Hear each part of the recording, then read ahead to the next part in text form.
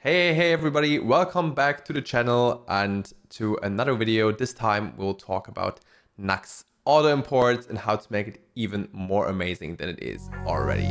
Stay tuned.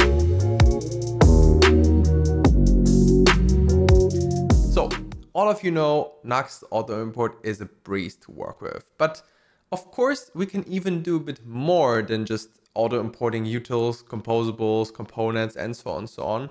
So in this video, we'll take a look at three scenarios. The first one will be adding more folders so Nuxt can auto import components out of them.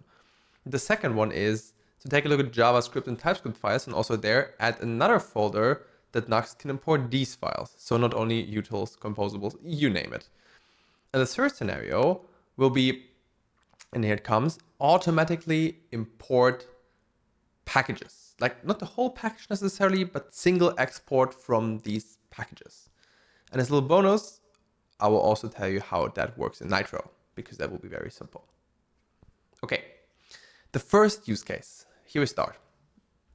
So that's the good part. Everything is configurable on Nuxt.config.ts, as you know.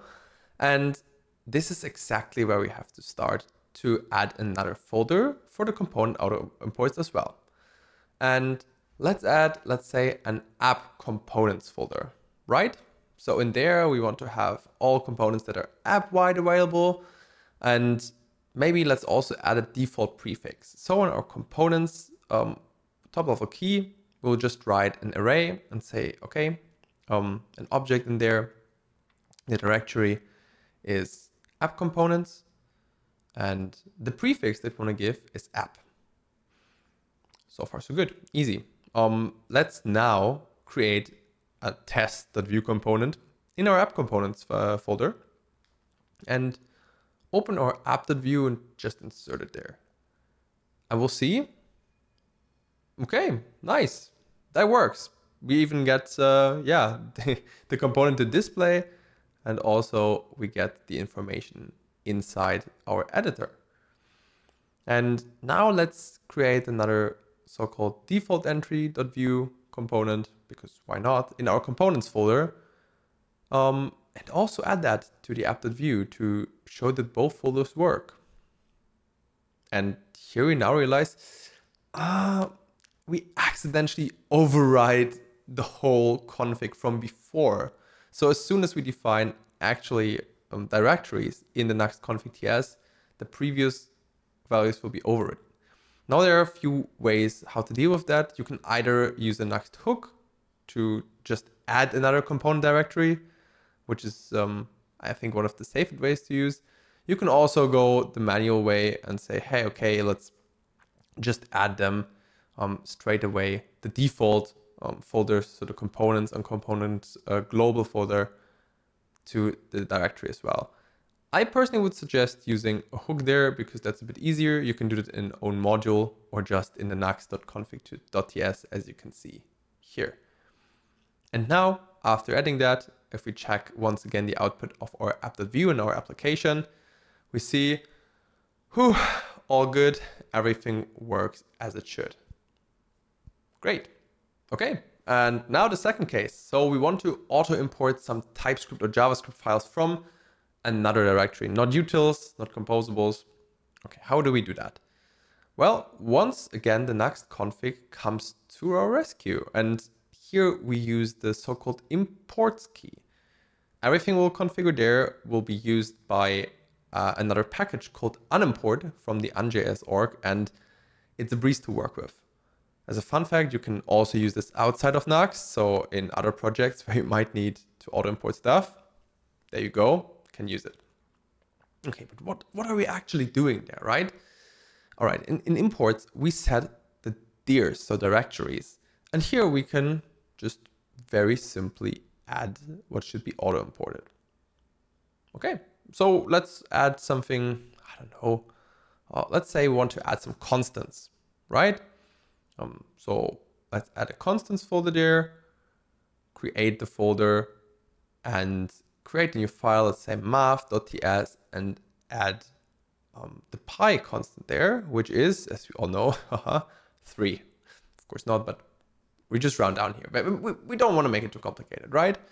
And now let's go into our applet view again and just import it without importing it. So just use it. And we see, even if we just use it plain in a template, it will work. It will show the 3.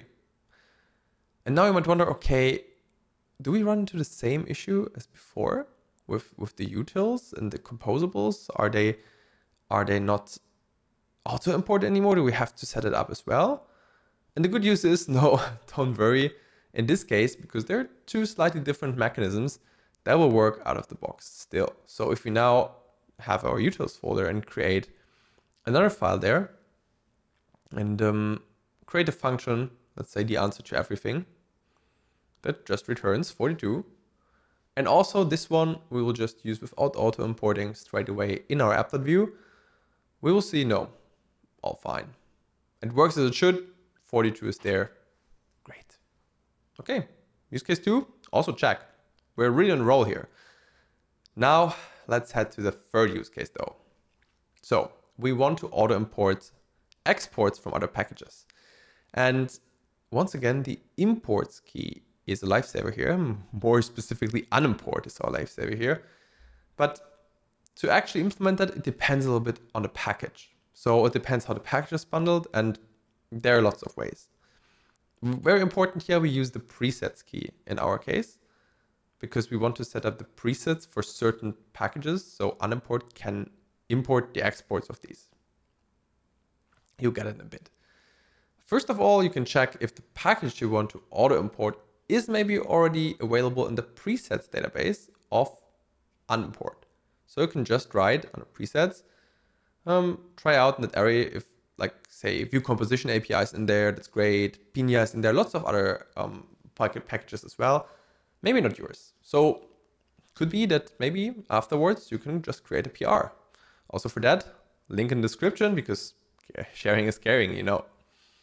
Now we will do a little bit more complex example in our case, which is date FNS. So if we take a look at the structure of the date functions package, we see a lot, and that's totally fine. But we also notice that every function that's exported has its own subfolder. So we could now start writing a script and saying, all right, no problem. We'll just go through these, all of the folders, and auto import the default export there as the name of the folder. We'll just stick it very manual and try it for the add days function. So all we do is, okay, we define the whole, well, endpoint, so to say, so where it should get the whole info from. We say the actual import name, which will be default, the as, so we actually define the name again because default is so ambiguous, right? And we want to use it as add days. And okay, so we can try it out straight away now. Let's go in our applet view and use add days. Let's say const now equals new date and const tomorrow equals add days now, and I don't know, 1. Makes sense, right?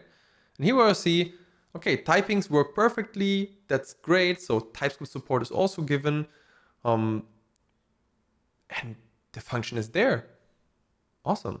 So we covered all 3 use cases.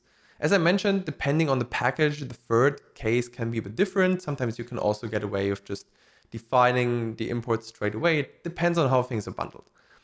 All in all, you can also take a look at the README of unimport, because it will also explain you some more goodies. For example, it can also auto scan some things. Maybe you can get away with that too. But in our case, it's a little bit of manual work. That's fine. Maybe just send a PR for date FNS in a bit. I'll link it if that's the case. And now the little bonus content. So for Nitro, you can do the same as for the second, the third part, but you just move the imports top level key into nitro.imports. And then it will also work for the server side. Okay, that's it. So we covered lots of things around the auto imports. You know how to deal with all the 3 use cases, adding new component folders, adding folders for TypeScript and JavaScript files, and even package exports. there you go. Any questions left? You know where to put it, and don't forget to subscribe and tune in for next video. Happy hacking, everybody.